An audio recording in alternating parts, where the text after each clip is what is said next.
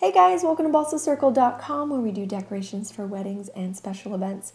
And this one's a really versatile project that we're working on today. So you'll see we're going to need a mirror, some foam, diamond mesh, gem stickers, beads, spoons, pliers, and a glue gun. So with this spoon mirror or wall decoration, we're going to be using an 8-inch styrofoam circle disc in white, and then you're just going to measure the mesh and cut it to size, however thick it is that you're using.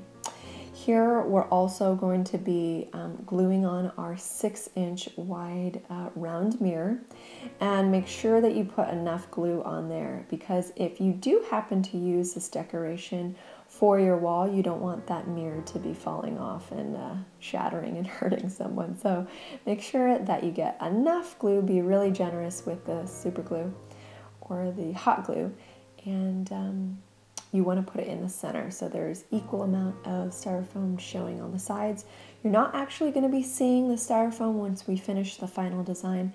You'll see. So here we are putting the heads of some spoons that we have, metallic shiny spoons. You want to make sure they're really nice and pretty. You can pick any color that you want, but we're putting 4 kind of at each corner per se of the circle, and this is a really good guide to make sure that you have the right amount of spoons between each side. This way you don't have spoons that are overlapping or you didn't quite calculate the spaces correctly. So this is just a really good guide and tip that we suggest that you do.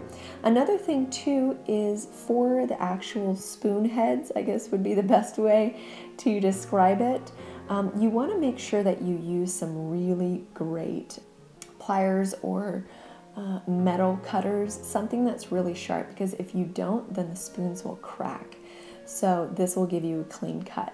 So here we're working on a second layer, and all you're doing is you're taking the hot glue and putting it on the back of the spoon and making sure they're in between that first layer. As you can see, it kind of gives it a nice dimension there.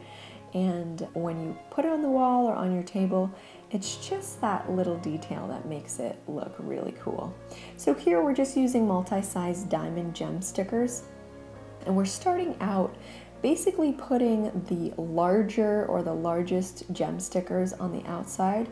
You don't have to worry here if they're perfectly, separated. This is a good way to just show we're doing kind of an ombre look here. So as you go through that whole circumference with the larger diamond gem stickers, you can use the medium ones and then the smaller ones as you get closer to the center, and you'll see that soon.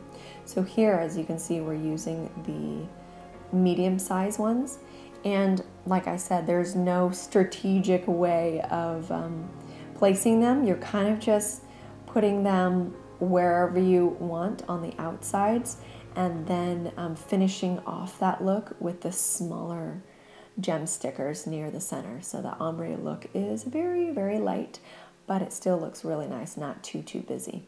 So you can put different things in the center. You can put a candle, or you can put some tea lights, or you don't have to put anything at all. You can actually hang it on your wall. When people walk in your home, you can have it in that first entrance hallway. It can go so many different ways, and that's why I love this look.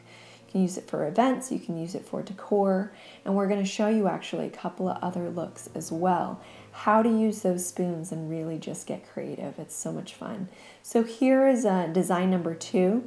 As you can see, we did kind of like a 3-layer and a much smaller styrofoam circle disc on the bottom. And this design number 3, we also used the big pearls and the small ones, and you can still see that mesh diamond underneath it all. So there you go. Make sure you subscribe. We have so many fun projects on the way. So make sure you subscribe so you're the first one to know, and share below your projects and what you want to see, any questions, comments.